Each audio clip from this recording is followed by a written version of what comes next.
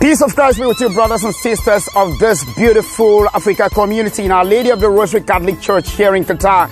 And peace of Christ be with you, all Africans who are in this beautiful country of Qatar. And I'm taking this opportunity to invite all of you to be part of African Day that is going to be celebrated in Our Lady of the Rosary Catholic Church here in Qatar on the 21st of this month of October. That is not far away from now. That is upcoming Friday. And it's going to be an amazing moment, ladies and gentlemen. Exactly something that resembles what we had in the month of August when we celebrated the feast of Saint Augustine. You saw the videos on social media, and so many of you missed that very special moment, and you asked questions when it will happen again for you to be part of it.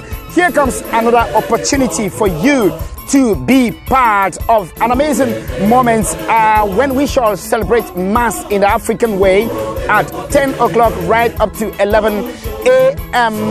Ladies and gentlemen, and we shall continue with amazing activity, cultural presentation, food presentation, traditional regalia in the Seraphic Hall. Ladies and gentlemen, that's going to be at exactly 11:15 a.m. immediately after the 10 a.m. Mass, right up to 2 p.m. Ladies and gentlemen, you are not going to miss this opportunity. We are going to feel at home on that day, even though we are far from home. Ladies and gentlemen, and if you have anything that you can share with your brothers and sisters on that day, like food, any chewable, soft drinks, please do not hesitate to come along with them. With special thanks to people who have already sacrificed a lot of things.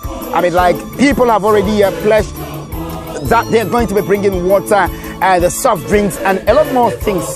Brothers and sisters, be part of that. And some special things are going to be happening during that Eucharistic celebration. During the Mass celebration, ladies and gentlemen, we are going to celebrate that Mass in the African way, where we are going to be having lectionary procession, or the Bible procession. For those who do not know what a lectionary is, we are going to be having a special offertory procession. Ladies and gentlemen, I'm inviting all of you Africans that during the offertory, please stand up and carry your gifts to the altar. All the Africans in the church, not only particular people, and we must dance to the altar of God to offer our gifts, ladies and gentlemen.